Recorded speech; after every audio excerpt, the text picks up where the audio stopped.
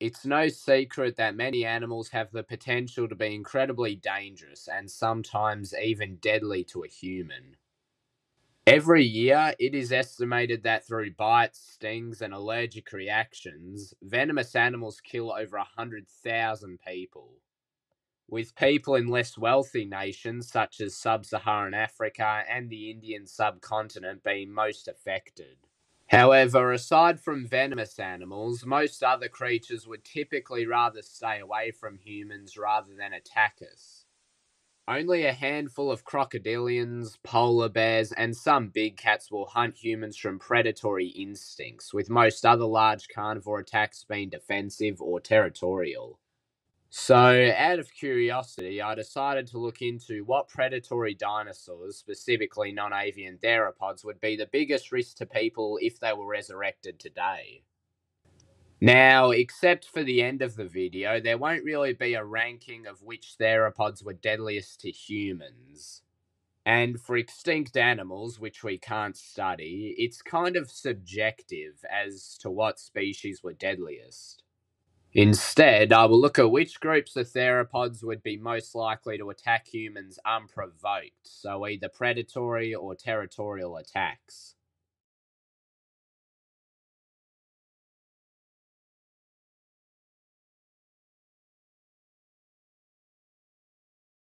For those wondering what megatheropods are, I have a video on them from last year. In short, they are theropod dinosaurs that weighed on average 5,000 kilograms or more.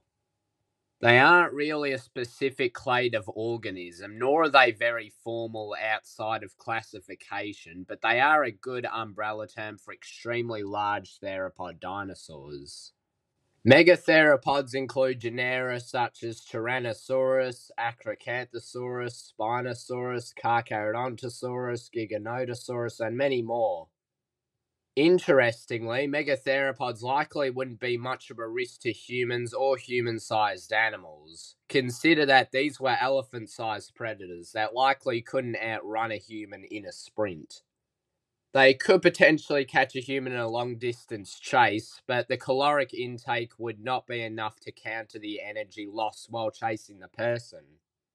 As a result, Tyrannosaurus rex may have been docile towards a human, unless, of course, a human were to threaten its young or invade its territory. However, and there's always a however when it comes to dangerous animals, large vehicles such as utes, trucks, and buses may be at high risk of attack, as some theropods could mistake these motor vehicles for large creatures, and as a result, they could cause traffic jams just by destroying a single truck.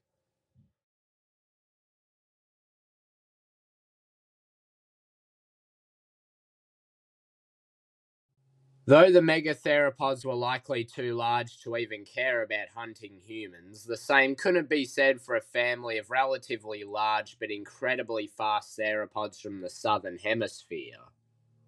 Meet the abelisaurids, which include relatively famous genera such as Carnotaurus and Majungasaurus.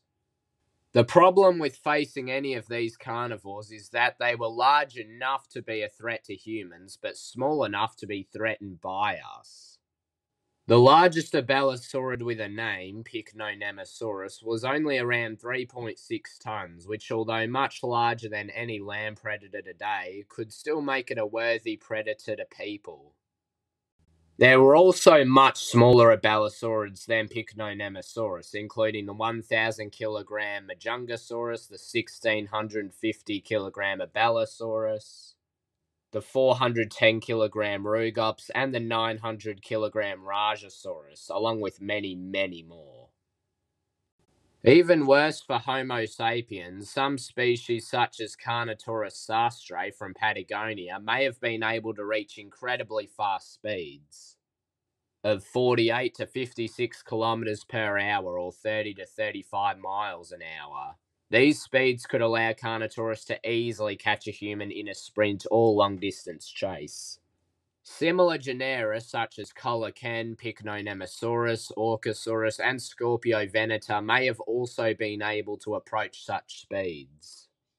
And if they could, they would also dispatch a human with ease just by running them down. Also, let's not ignore Carnotaurus's bite force. A 2022 study estimated that the anterior bite force was around 3,392 newtons, while the posterior bite force was estimated at 7,172 newtons. That is higher than a mountain gorilla, jaguar, and even a grizzly bear.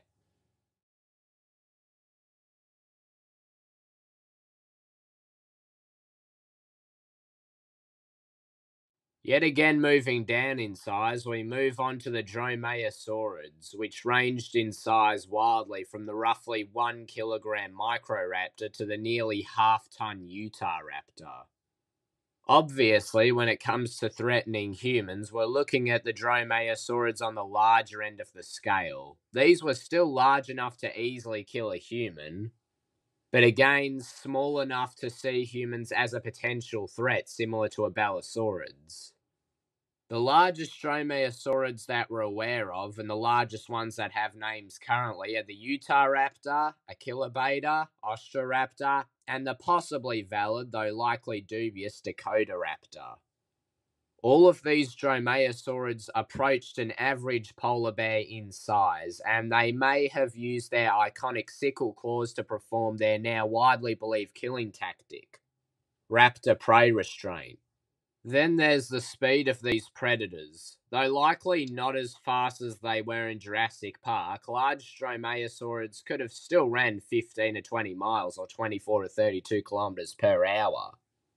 That's not even counting smaller dromaeosaurids, including Deinonychus, Velociraptor, Allosaurus, and Acroraptor, just to name a few.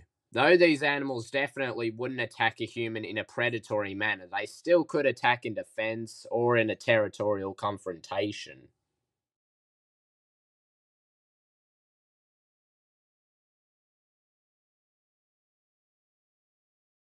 If you're a hardcore fan of paleontology, then you've likely potentially heard of Megaraptor, or at least members of Megaraptoridae.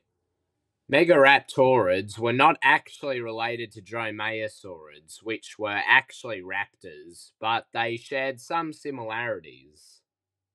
One similarity is the strong curved claws possessed by both of these organisms.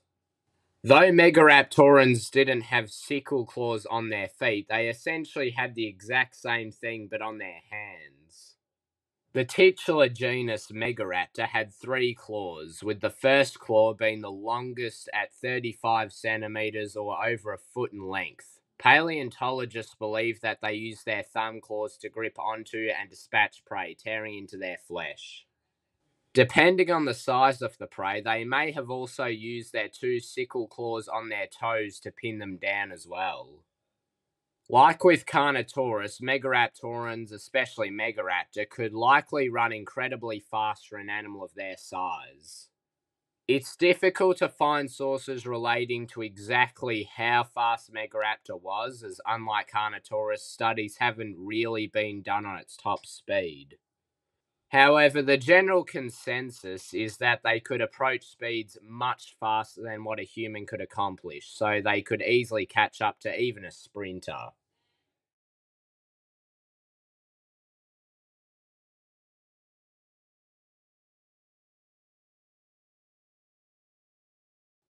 To conclude this brief look at a variety of predatory theropod dinosaurs, I'd just like to give some shout outs to other theropods, which were pretty similar to creatures mentioned in the video so far.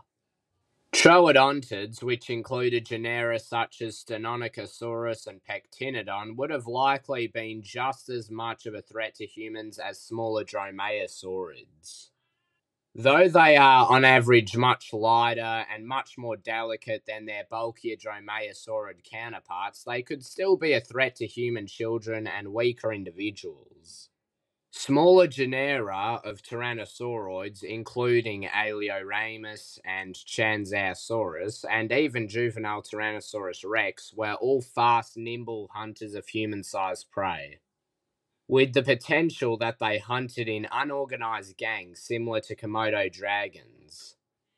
Similar to abelisaurids and megaraptorans, they were speed demons compared to their larger relatives. You could even make the argument that the larger but still lightweight hunters such as Dilophosaurus, Ceratosaurus, and Cryolophosaurus could also kill a human with ease. With all other creatures that I didn't mention in the main video now being added to the list, let's reveal the final ranking. In first place, the deadliest dinosaur to a human would be the Megaraptorans. They're the perfect blend of speed, strength, and ferocity, which lands them in gold place. Imagine a hunter twice the weight of a polar bear with claws longer than your feet, with the speed of an Olympic athlete. Assuming you managed to come across a hungry or territorial Megaraptoran, you'd be screwed before you even saw it. The next most dangerous group of theropods would be the Dromaeosaurids. The larger Dromaeosaurids were as large as bears and could run as fast as an Olympic athlete. And they could hunt like a bird of prey, using their sickle claws to grip the flesh of prey as they tear it apart with their mouths. Finally, the third most dangerous carnivorous dinosaurs to a human, in my opinion, were the abelisaurids, particularly Carnotaurus and its closest relatives.